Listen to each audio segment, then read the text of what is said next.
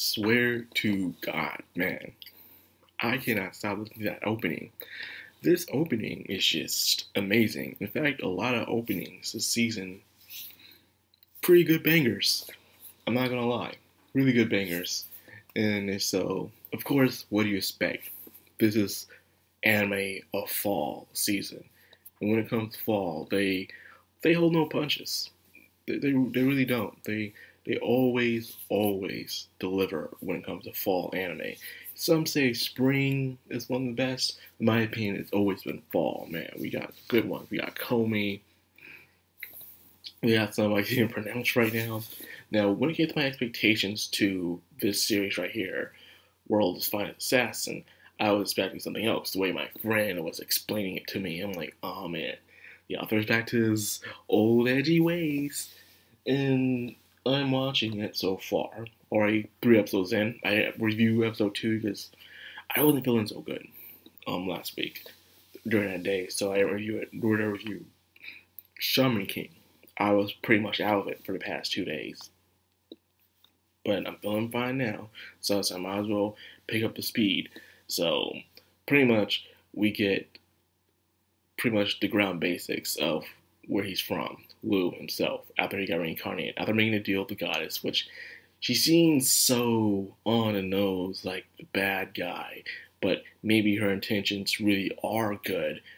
It's like she might be bad, but what she's saying about what he has to do might be actually for the better of that world after all. We're not entirely sure. But so far it just seems sketchy, especially the opening, how he's just aiming a gun at this goddess and stuff. Like, he knows he has to do what he has to do, but at the same time, he doesn't like this goddess. Like, this goddess is just no good. The way she acts, the way she looks, just the entire aura of her just feels completely off. So we get to see some of his parents, a noble aristocrats, owning large amount of lands, being medical experts, but which makes sense why they're also assassins. In the daytime they do their medical procedures, surgeries, where passing out herbs, understanding the body. Of course, being a doctor and then being an assassin at night makes perfect sense. You know the human anatomy very well. So apparently, this guy's parents used to have another child, but they died. So they got another one, and now they're hoping that they do better this time. Fix from past mistakes by also showing Lou humanity.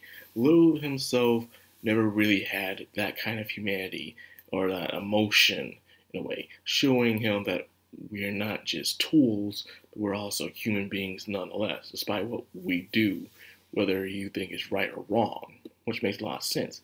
Understanding people and humanity itself is what helps you be a better assassin, apparently, which is true. I've seen this in tons of assassin stories, from No More Heroes to Assassination Classroom to even a guy who got killed. It's good to be professional, but to block out emotions all the way can only take you so far, to a point where you can't always read the situation that you're given.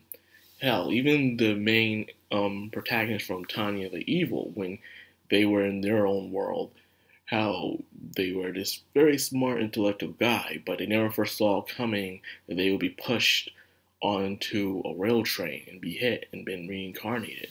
They never saw that coming, is not realizing how humans can be very unpredictable.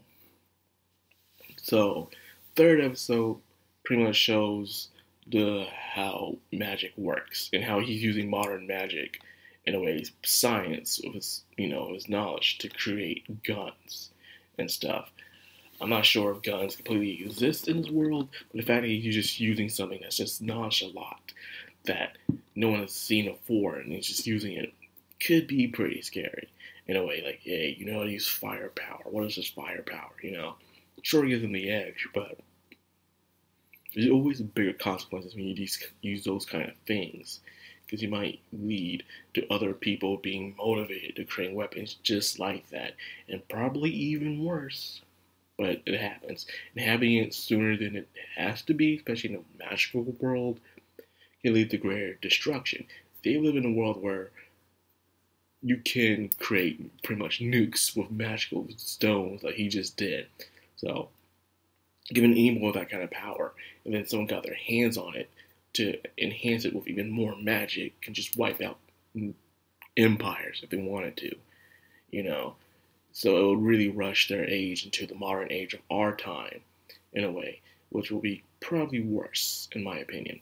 But anyways, he was also, being body examined, even had his first kill by, the girl in the cell, the one I was begging for her life. I already knew she was no good. The way she was acting, she had an excuse for every crime she committed. Like, yeah, this girl is no good. She's just pretending, and I was right, spot on.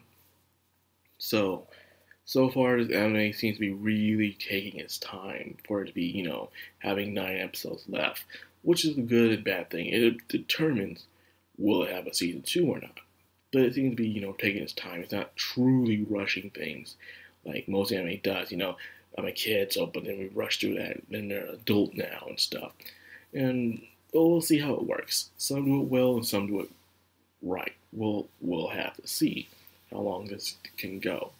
So anyways, that's all I got for this vid. I hope you guys enjoyed it, and I hope you guys are sticking around to, to continue watching this anime. Sure, it's not top-class isekai or anything like that, but it's still very intriguing, especially after the last work they did, which I kind of wish they did have season 2, because despite what you may think about it, it still had a very interesting plot going on. So anyways, that's all I got. I hope you guys enjoyed. If you did, like, comment, subscribe. Of course, hit that bell icon. This has been Madcrownxox on Anime. Signing out.